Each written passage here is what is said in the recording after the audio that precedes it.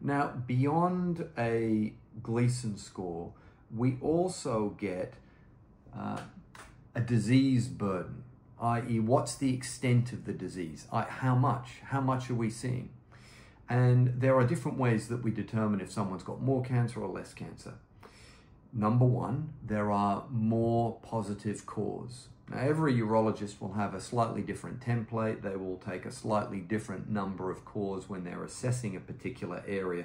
But crudely speaking, as I'm sure you can understand, the greater the number of cores that are involved, the greater the volume of cancer that is present, the greater the disease burden, and we factor all of that in when we're making treatment-related decisions. Now, beyond having more cores involved, we also get a percentage of a particular core that is replaced by cancer. And so a core, we talk about these core samples, they are very fine strips of tissue.